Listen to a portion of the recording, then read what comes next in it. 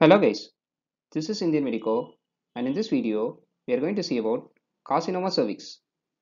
This is a concise presentation for medical students. Carcinoma cervix is the second most common malignancy in women after breast carcinoma. They are common in women who do not have a regular screening for CA cervix. It can develop in squamous epithelium, that is within the transformation zone, or endocervix. Squamous cell carcinomas are common, whereas adenocarcinomas occur only in about 10% of cases. Adenocarcinomas have a bad prognosis when compared to squamous cell carcinomas of cervix. Now let us see about the risk factors for developing CA cervix. Early onset of sexual activity, multiple sexual partners, and smoking are the various risk factors for developing CA cervix.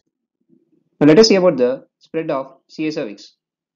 Carcinoma of cervix can metastasize directly to pelvic side walls and can involve ureter, bladder, and rectum. They can spread via lymphatics to pelvic nodes. Now let us see about the presentation of a case of CA cervix. The patient can present with abnormal vaginal bleeding, which can be postcoital or intermenstrual or postmenopausal.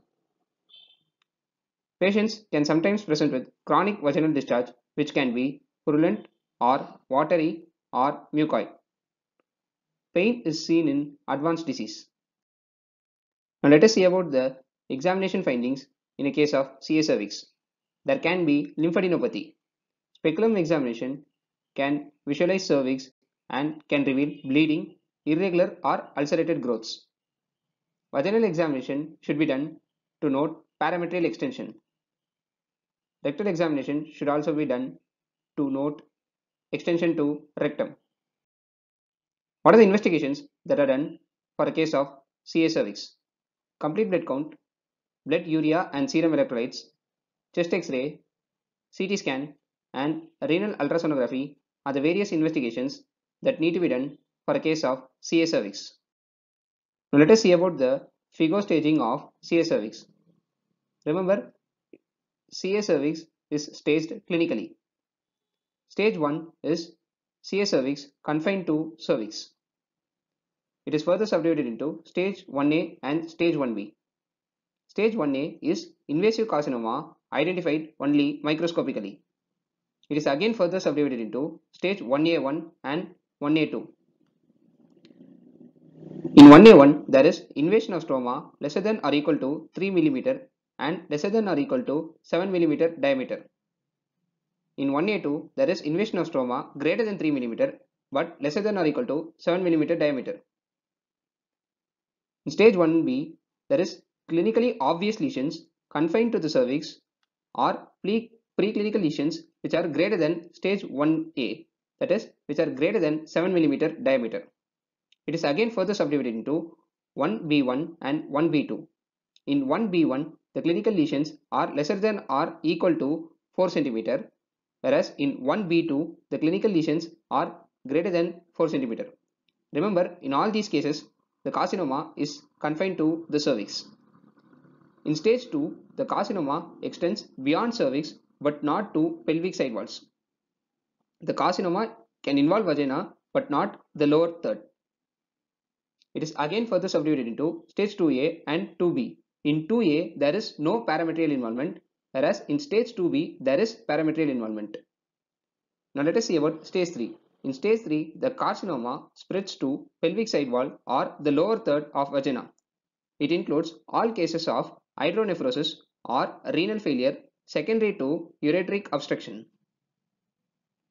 Stage 4 is carcinoma extending beyond true pelvis or carcinoma involving bladder or rectum. Now let us see about the management of a case of CA cervix. Surgery is the treatment of choice. Preoperative assessment includes imaging like CT scan and MRI scan, complete blood count, blood urea, serum electrolytes and liver function tests, cross match, bowel preparation, correction of medical problems, intraoperative antibiotic prophylaxis and anticoagulation prophylaxis. Radical hysterectomy is the procedure of choice. It can be done by vertical midline or Cherney or Maillard incision. Minimal access surgery can also be done by either laparoscopy or robot assisted. We have to assess for ascites. We also have to assess liver, spleen, undersurface of diaphragm, kidneys, ureters, omentum, and appendix in order to assess the extension of the tumor. We have to remove the uterus and cervix. Plus or minus ovaries and tubes, parametria, upper third of vagina, and pelvic nodes depending on the stage of the tumor. Radical trachelectomy is a locally radical fertility sparing surgery, and it is done in young women with early stage cancer to preserve fertility. Now let us see about the complications of radical hysterectomy. Hemorrhage, infection, and thromboembolus are the major complications of radical hysterectomy. Infections can include urinary tract infections, pulmonary infections, and wound infection. Other complications include pelvic hematoma, small bowel obstruction, pelvic lymphocyst formation, and ureteric or vesicovaginal fistula. Now let us see about radiotherapy in the treatment of CA cervix. Radiotherapy is indicated for stage 2B or greater than that. And in those patients who are unfit for surgery, it can also be used as adjuvant therapy when nodes are positive. The dose of radiotherapy is 60 gray over 6 weeks. The complications of radiotherapy includes proctitis, ileitis with diarrhea, and skin reactions. Late complications of radiotherapy includes bladder irritability and fistulae formation. Chemoradiation is cisplatin based chemotherapy plus radiation therapy. It is recently recommended for CA cervix with stage greater than or equal to 1B2. Now let us see about treatment of early stage cervical cancer. For stage 1A, if the lesions are less than 1 mm, cone biopsy or simple hysterectomy should be done. If the lesion is between 1 to 3 mm, simple hysterectomy should be done. If the lesion is greater than 3 mm, radical hysterectomy should be done and adjuvant radiotherapy should be given if the nodes are positive. For stage 1B and 2A, radical hysterectomy and radiotherapy should be given. Radiotherapy is preferred if the patient is unfit for surgery or it is used as an adjuvant to surgery if the nodes are positive. Adjuvant chemoradiotherapy is given if the stage is greater than or equal to 1B2. For stage 2B, radiotherapy is the treatment of choice. Now let us see about follow-up of treated cases.